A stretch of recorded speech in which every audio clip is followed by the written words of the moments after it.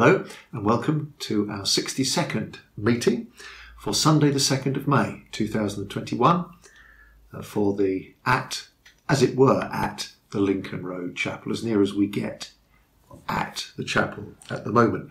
I am so pleased to be able to welcome to our meeting Andy Ryder, who is the Stepney Dean of Mission. He was previously the rector at Christ Church Spitalfields, where our brother Kajal used to run the Bengali group, both to evangelise and to encourage the faith of Bengali people who had received the gospel. And also, there's another link. My own daughter Elizabeth was there for about 10 months doing an internship at Christ Church, working with Andy and the folks there, 2017 into 2018. So I'm looking forward so much to what our brother has to say to us, and indeed to the rest of the meeting. Let's ask the Lord to help us. If we ask him to help us, he will help us. That's just how he is. Let's pray. Our Father, in the name of Jesus, we come to you, the one who died for our sins, who perfectly expressed your love, your wisdom, and your justice. Everything you want to say and do for us is in him, and he rose from the dead, justifying all that he did, ascended into heaven, into your presence, and he's here with us through the Holy Spirit that he sent. That's wonderful to us, our God. It encourages those of us who love and know you, and we pray that it would not only do us good, those of us who do love you, but this may be used, this meeting, and many like it up and down the land, be used by the Holy Spirit to bring the truth of Jesus to many. Lots of needs on our hearts, people in need in the chapel, people we know about internationally, your church in the nation. We commend them and ourselves to you now and give you thanks in the name of our Lord Jesus. Amen. Can I just say how welcome you all are to join us today.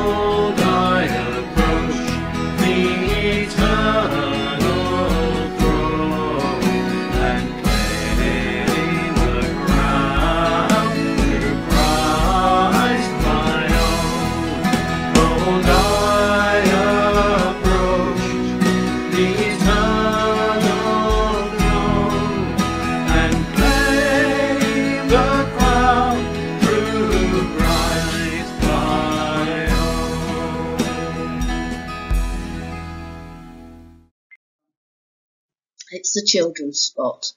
Well, during the last year, I've been having a sort out of some of the things that are in my loft, and you'd be surprised what I've found. One of the things that I've found are a lot of old children's toys. I'll show you a picture of some of them.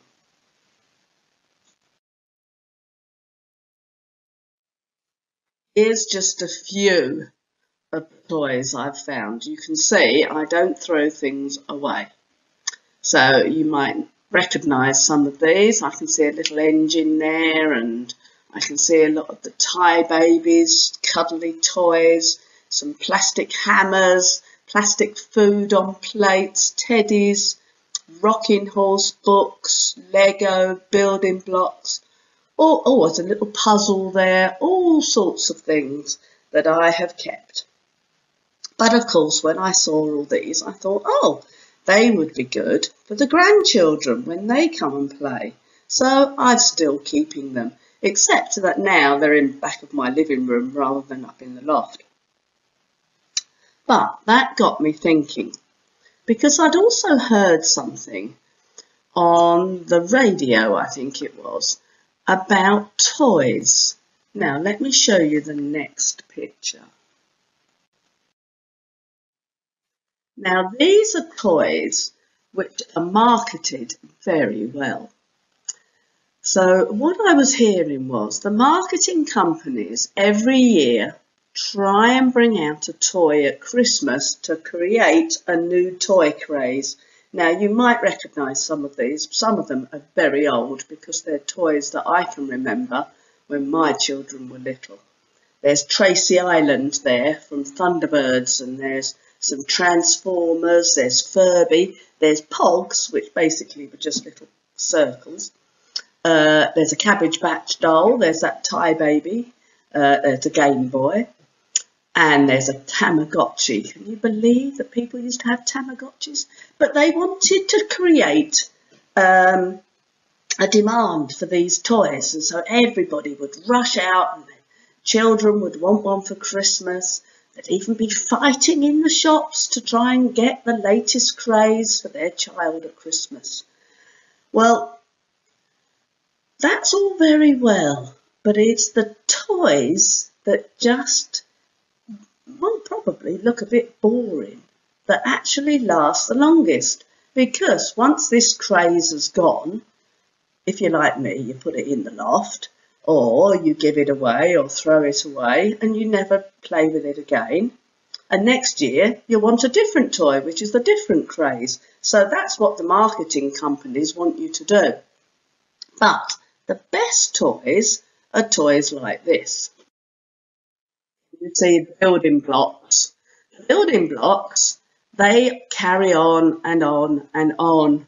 So they may have changed, they've updated, they get a bit more whizzy, but basically they're the same, and every child will just play with them. And as it says in the adverts, the only limit is your imagination. So you can build them. They're not phases, they're not crazies that you have to have at Christmas. They're just something that you keep on playing with day after day. So, of course, I've got all these toys now in my living room, and that got me thinking again. It got me thinking of a story in the Bible. You can read it in Luke chapter 6, starting at verse 47. As for everyone who comes to me and hears my words and puts them into practice, I will show you what they are like. They are like a man building a house who dug down deep and laid the foundation on rock.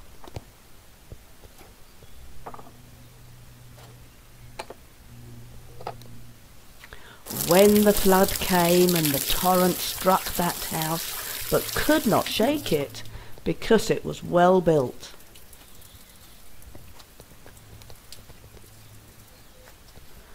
But the one who hears my words and does not put them into practice is like a man who built a house on the ground without a foundation.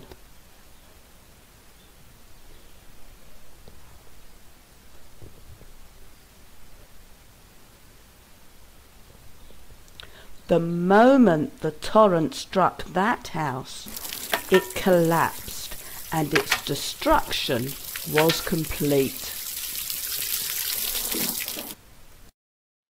So in that Bible story that we've just heard, it's telling us how we need firm foundations. Obviously not firm foundations for a building, but firm foundations for our lives. And the first verse we read, Luke chapter 6, verse 47, tells us how to get those firm foundations. It says we need to come to Jesus, we need to hear his words, and then we need to put them into practice. And we should be doing this because Jesus always wants what's best for us and what's best for our lives. So they've been written in the Bible so that we know what's the best way for us to live. And we can build our lives on the Bible, on the truths that we read within the Bible. So the more we pray to God and the more we read stories in the Bible, then our foundations will become stronger and we will be like that house that was built upon solid rock, and it will stand firm through life because we know our lives are built on the truth of the gospel. Now the last verse that we read there also tells us what happens when we don't build on strong foundations. It says we're hearing his words, but we're not putting them into practice. So we're not actually taking any notice of them.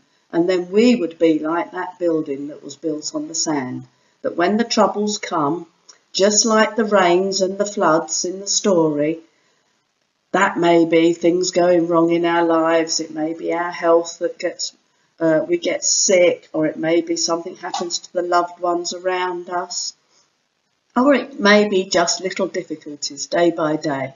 But if we don't have a strong foundation to build on, then slowly our lives might start to collapse because we're not sure of what we believe in.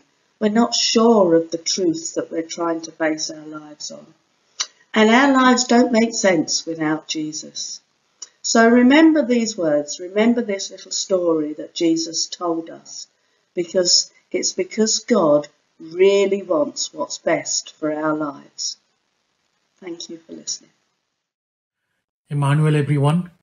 I just want to say a few words regarding Christchurch Spitalfield and Bengali Christian Ministry. Christchurch is surrounded by Bangladeshi people in Tower Hamlet. And the church was a great support for Bengali Christian Ministry in that area, where I met a great man of God, Reverend Andy Ryder, Sister Ava Bosch, and many more. They allow us to use their premises long time for our fellowship. We are meeting once a month, sometimes more than once a month, every Wednesday for Bible study for new believers, one-to-one meeting in a quiet place, and always Reverend Andy Ryder was opening the door for us. Christchurch help us in a various way. They are supporting financially. They are supporting spiritually. Reverend Andy Ryder, who built a wonderful team to pray for us, to guide us, to meet us every month for meeting, to support us. And also this team built a wonderful bridge with Lincoln Road Chapel to help this ministry together. Together with Reverend Andy Ryder, we have baptized many people in Christchurch. What a wonderful joy I had that time. I just simply want to express my gratitude and gratefulness. Every time with this team and Christchurch and Lincoln Road Chapel, I felt that I had a wonderful spiritual umbrella where I was under the guidance. I had a wonderful support to evangelize through the Bengali Christian ministry, and I felt that someone, a team who is praying for me. And Christchurch was always a tremendous support for us. I just simply want to say thank you so much, everyone, and may God bless you. Amen.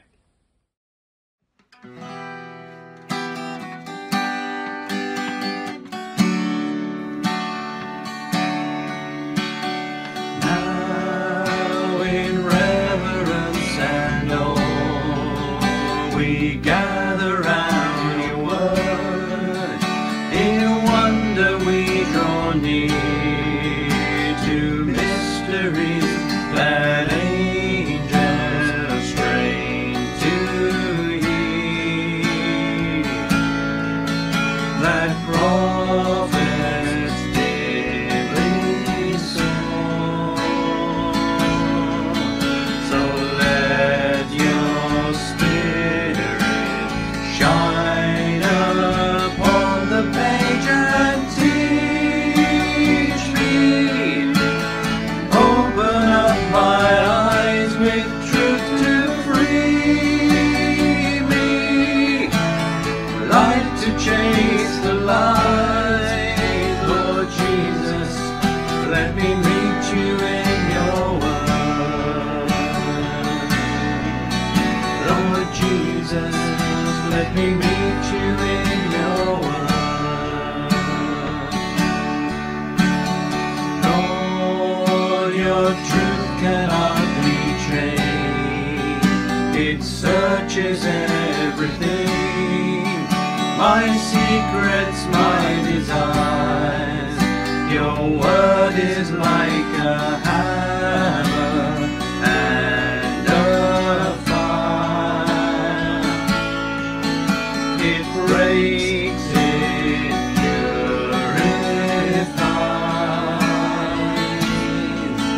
So let your spirit shine into my heart and teach me. Open up my eyes with truth to free me. Light to chase the light, Lord Jesus, let me meet you in your word. Lord Jesus, let me meet you in your word.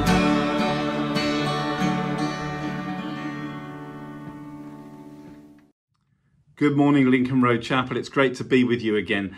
Paul, thank you so much for inviting me. It's a privilege to speak to the congregation today. Sorry I can't be with you in person. I hope this recording will suffice. Well, we're going to be reading today from Acts chapter 8, beginning at verse 26. Let me read that for you. Now an angel of the Lord said to Philip, "Go south to the road, the desert road that goes down from Jerusalem to Gaza." So he started out, and on his way he met an Ethiopian eunuch, an important official in charge of all the treasury of Candace, the queen of Ethiopians.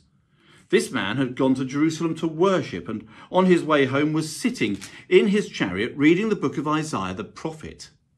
The Spirit told Philip, "Go to that chariot and stay near to it." Philip ran up to the chariot and heard the man reading Isaiah the prophet. "Do you understand what you are reading?" Philip asked. "How can I," he said, "unless someone explains it to me?" So he invited Philip to come up and sit with him. The eunuch was reading the passage of scripture from Isaiah that says these words. He was led like a sheep to the slaughter, and as a lamb before the shearer is silent, so he did not open his mouth. In his humiliation, he was deprived of justice. Who can speak of his descendants? For his life was taken from the earth. The eunuch asked Philip, "Tell me, please, who is the prophet talking about, himself or someone else?" Then Philip began with that very passage of scripture and told him the good news about Jesus.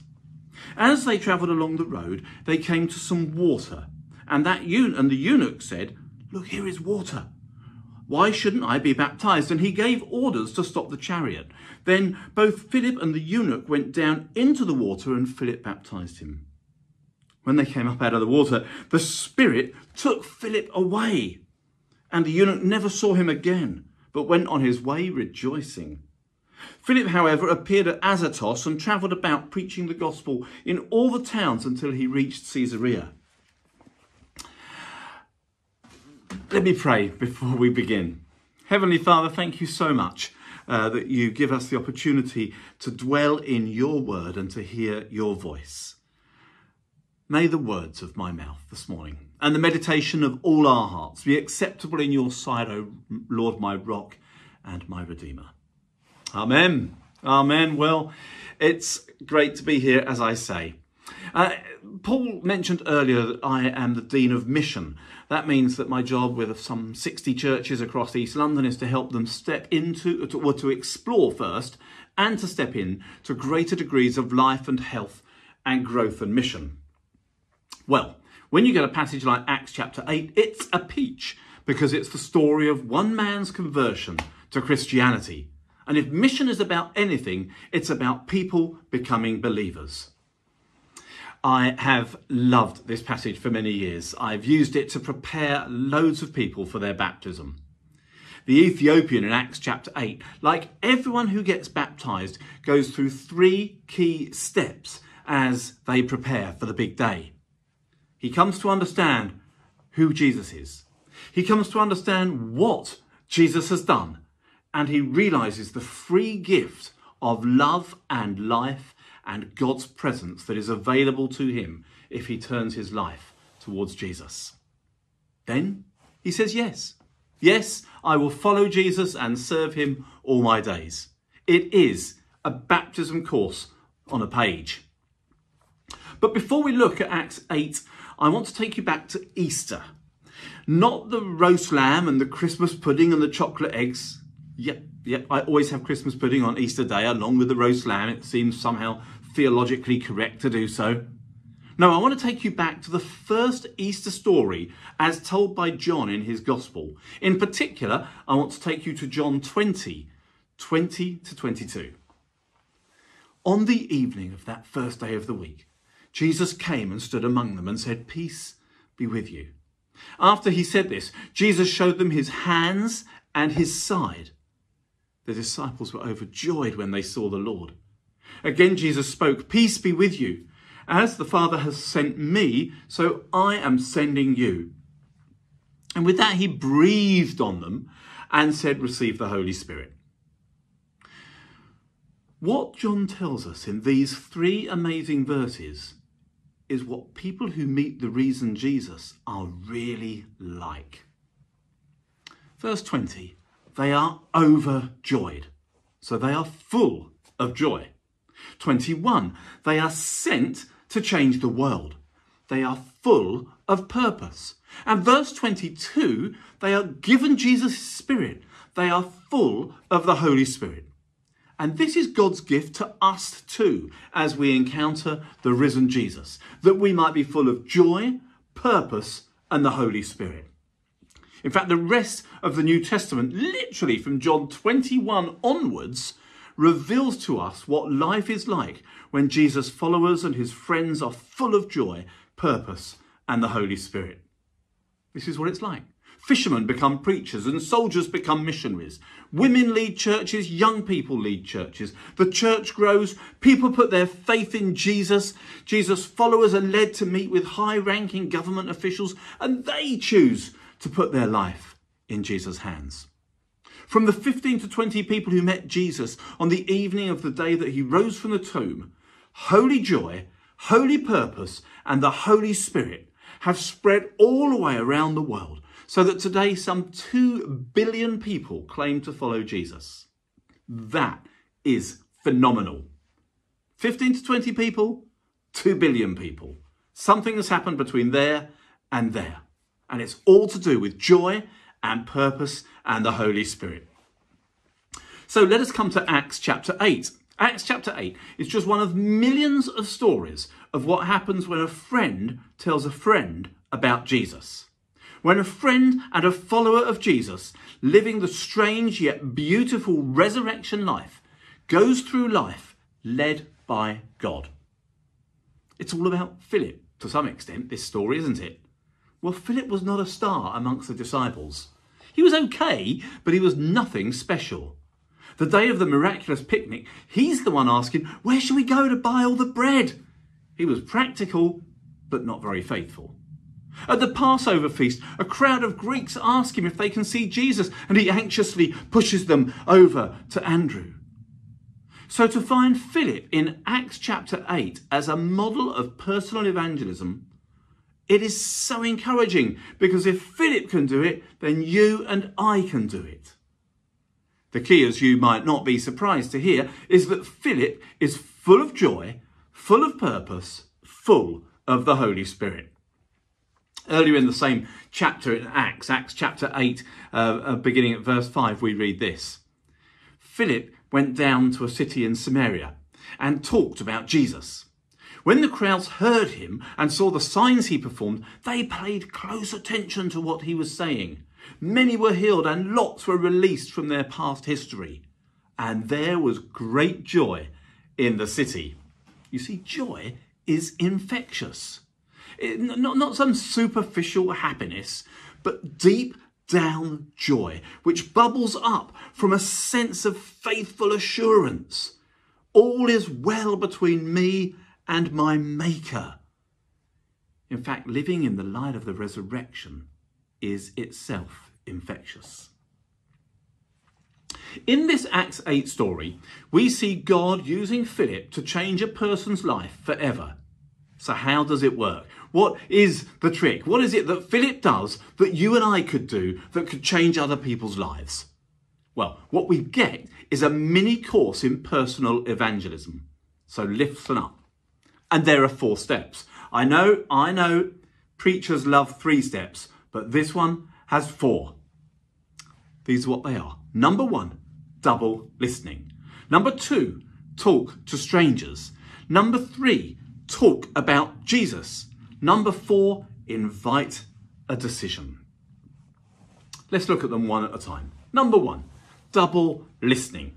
Now, this was a phrase that was coined by John Stott, who we recently marked a centenary from his birth. He was talking about listening to God's word and listening to culture. But I'm sort of stealing the phrase and using it slightly differently. I'm talking about listening to the world and listening to God. You see, Philip was on the road that runs 50 miles southwest from Jerusalem to the coastal port of Gaza.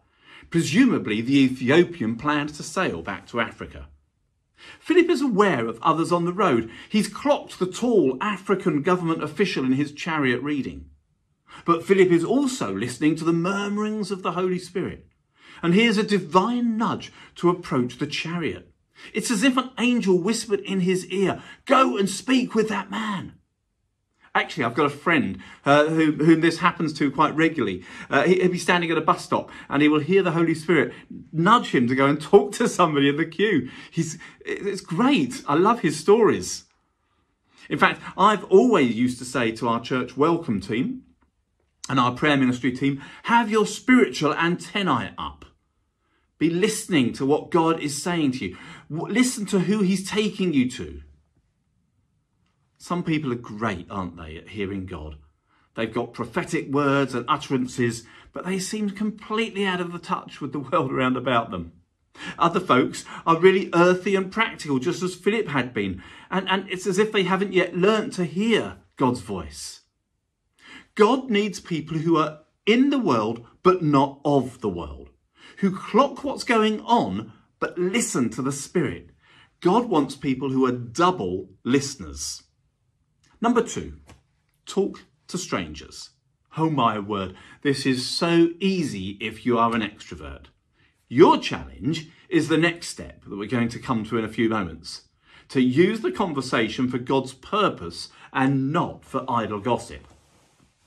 But for those of you who fear the chat in the barber's chair or the wait for a delayed bus, those of you even secretly pleased that there is no coffee after church just at the moment, I'm sorry, but Jesus would love you to start saying hello to folks more often. I like chatting to people. I love it. Getting to know my new neighbours. I've just moved house is fun. Meeting folk in my new church is great. My wife, Carol, she's not quite as keen on it as I am. But if we are to love our neighbour as Jesus says, I have a hunch it starts by saying hello and opening ourselves up to the vulnerability and foolishness that might follow. And why do we do that? We do it for Jesus. Philip, this average, this mediocre disciple who lacked the confidence of his friends, having received the Holy Spirit, overcomes his shyness, heeds the divine nudge, and runs alongside the Ethiopian's chariot. Now, the Bible doesn't record for us what I imagine were the first words, and I think they went like this. Wow, great wheels! Where are you headed? I'm going to Gaza. The road stops there and there's nothing else in this desert. There's nothing between here and there. Are you okay? You training for the Jerusalem Marathon? You look very exhausted. Yeah, I'm okay. I saw you and wondered what you were reading. Sounds like you're reading from our prophet Isaiah.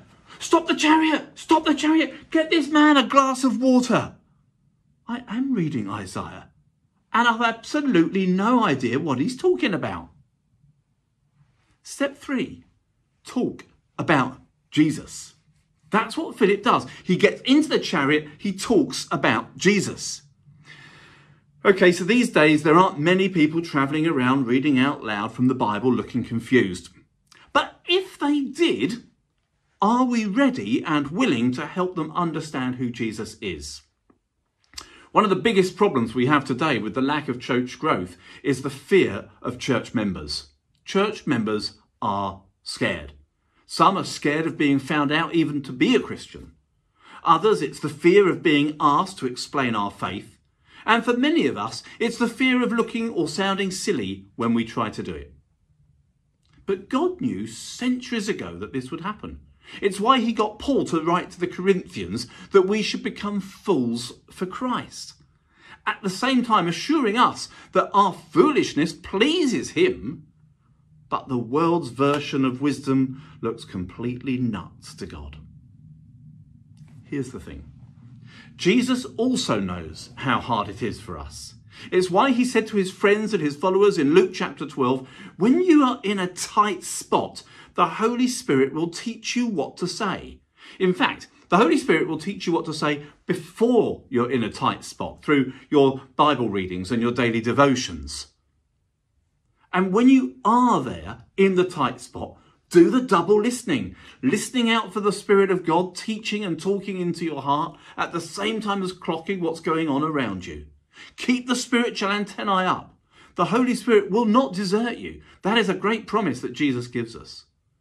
In fact, the Holy Spirit is probably already at work in the other person in drawing them into your life, into your path. Well, Philip does steps 1 to 3. He double listens, he chats to strangers, he explains that Jesus is the answer. And then the Ethiopian, catching Philip's joy, seeing for the first time that Jesus is real, realizing what Jesus has done for him, says to him, what do I do next? Actually, the Ethiopian asks Philip if he can be baptized. But Philip is straight in there, helping him give his life to Jesus. Step 4 is invite a decision. Invite a decision.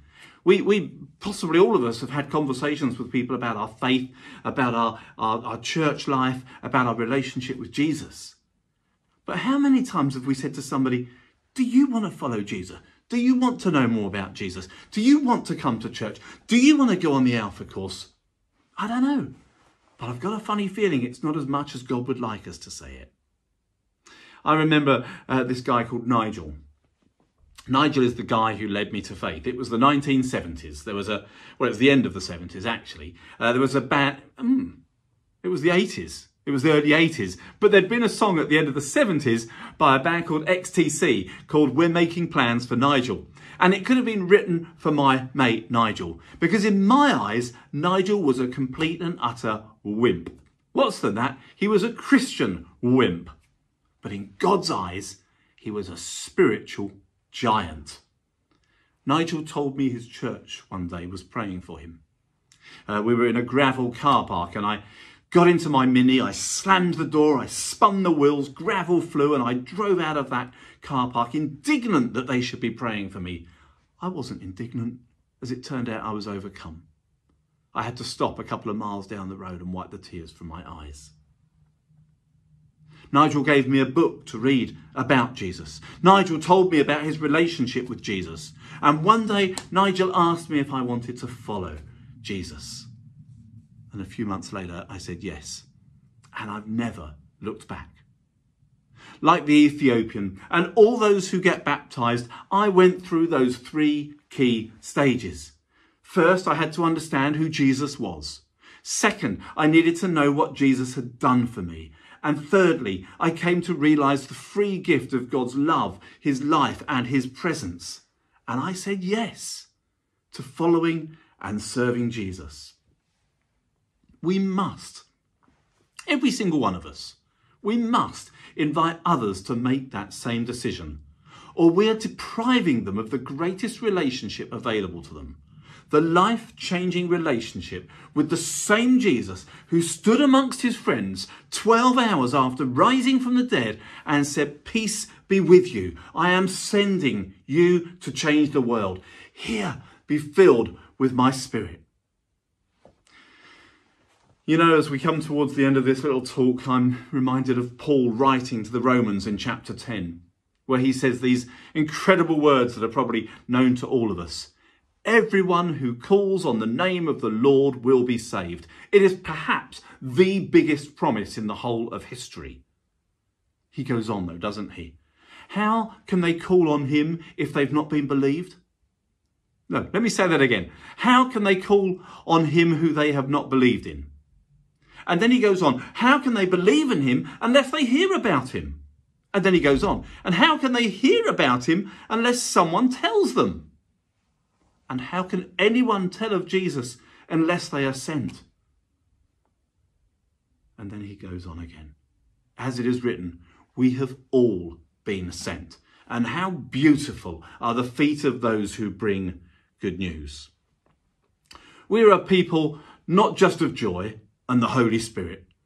We're a people also of purpose, for we have been sent. We have been sent to change the world, to change lives and to see others rejoicing. I love the fact at the end of our passage in Acts chapter 8, where it says that the eunuch never saw Philip again, but went on his way rejoicing. He was full of joy. He was full of purpose. He was full of the Holy Spirit. How beautiful are they who are full of joy, purpose and the Holy Spirit, who hear God's voice and chat to strangers. Just think what God might do through you. I'd love to pray for you before we finish. Heavenly Father, I pray for anybody listening to this talk who does not yet know you, that they would have the opportunity in the very, very near future to say to somebody, who is this Jesus? What has he done for me? What does he offer me? And I pray, Father, for anybody listening to this talk who does know you, that we would remember again that the night that Jesus had risen from the dead, he sent his disciples with a purpose to change the world, to change lives one by one by one. And as they went, they were full of joy and full of the Holy Spirit. May we be Easter people this day and for always. Amen. Amen. Before I go, I probably should just mention that in the Anglican Church, we are still celebrating Easter. It lasts from Easter Sunday all the way through to Ascension. I don't know whether you do that in the Free Church, but I guess that's the shape of the year. So this year, why not do it with me? Be an Easter person. Go and change the world. Thanks so much for listening. God bless.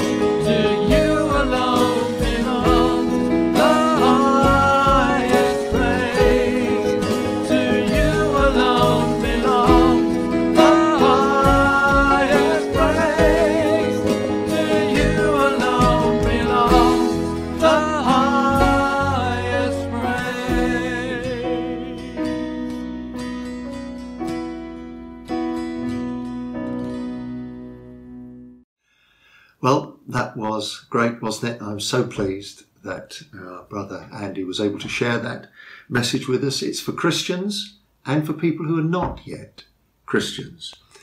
If you are a Christian, have a go. Note those 4 points that he made. Re-listen to, re-watch the video. It will be well worth it. We sang the song, or the song was sung, and maybe you joined in. Talking to the Lord, you alone can rescue. Yes, but he uses Christians. He works through us. That's the ordained method, just as he worked through Philip. And if you have never received Christ, you're more in the position of the Ethiopian eunuch. Some ways you may be entirely different to him, but in this respect, you haven't received Christ. You can do it. You may ask him directly. Yes, as Andy said, speak to somebody. Yes, but speak to him. Lord Jesus, save me. You alone can rescue. You alone can save. Please save me. Let's pray together. Again, our gracious God, we ask you to speak to us, to encourage, challenge, help us in whatever way you saw fit. You just do it. You never fail, and we thank you. Grant that each one of us may respond to what we've heard from you in the way that's appropriate. Bless Andy and his ministry. Guide him, guide all of us. The blessing of God Almighty, Father, Son, and Holy Spirit remain with all of us who have received the Lord Jesus Christ. Amen.